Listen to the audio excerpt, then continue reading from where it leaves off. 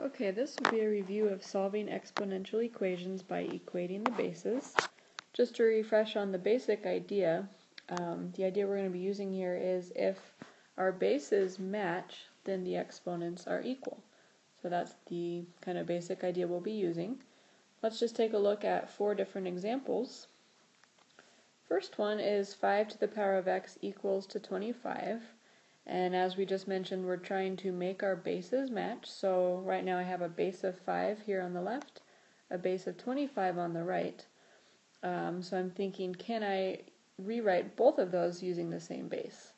And in this case, yes, we can. And more specifically, I can rewrite my base of 25 in terms of my base of 5. So I'm going to go ahead and leave the left-hand side of this equation alone.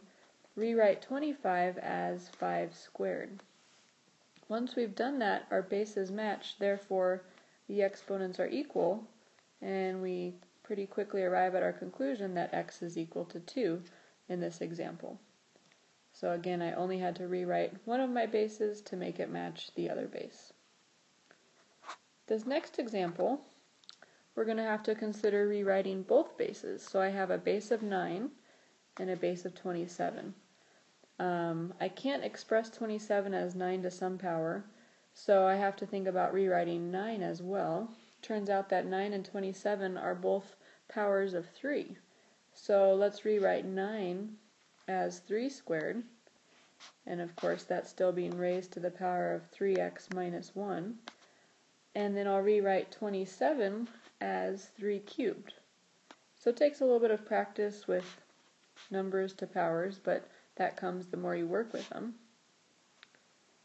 So at this point our bases are equal, but I'm going to take one more step of cleaning up the exponents. When I have 3 squared raised to the power of 3x minus 1, I'm really multiplying my exponents. So distributing 2 to both pieces here, we'll have 6x minus 2 as the new power on 3. And distributing on the right, we'll have 3 to the power of 3x plus 6. Okay, so 3x plus 6 on this side. So again, my bases match, therefore 6x minus 2 must equal 3x plus 6. The exponents must be equal. So we just have a simple linear equation that will work to solve here. We'll go ahead and move all our x's to one side, all our numbers to the other side. We'll just kind of do that in one fell swoop here. 3x will equal to 8. Dividing both sides by 3, the value of x will be 8/3. So a little bit more complicated than the first example, probably mostly because we had to rewrite both of our bases in this problem. But again, it's just once those bases match, we're setting the exponents equal, and we're good to go. So now let's take a look at 2 more that will involve fractions. And kind of our thought process here will be that a negative exponent will be involved. So I have 6 to the power of x equals 1 over 36. Maybe you see 36 and you think right away that that's 6 squared. That's great, that's a good starting point. So let's go ahead and take that step. Just rewriting 36 as 6 squared. The problem at this point is that I need both of my bases to be in the numerator. So using our rules of exponents, we know that we can move 6 squared up to the numerator so long as the exponent becomes negative. So 1 over 6 squared is really the same as 6 to the power of negative 2.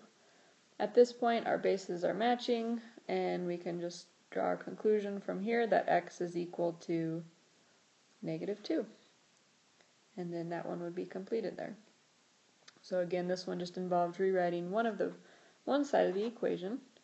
And then as a final example, let's look at 4 to the power of x plus 1 equaling 1 over 64. Again, we're working with the fraction on the right-hand side. So after considering for a little bit here, you're going to think about 64, and you're going to think about this base on the left of 4, and maybe you start writing down a few things. 4 to the first is 4, 4 squared is 16. Turns out that 4 cubed is 64. So there are just some thoughts on the side there. Using the same technique we just saw, then let's go ahead and rewrite 1 over 64 as 1 over 4 cubed. Using a rule of exponents now, we can say 1 over 4 cubed is the same as 4 to the power of negative 3. At this point, our bases are equal, therefore our exponents are equal.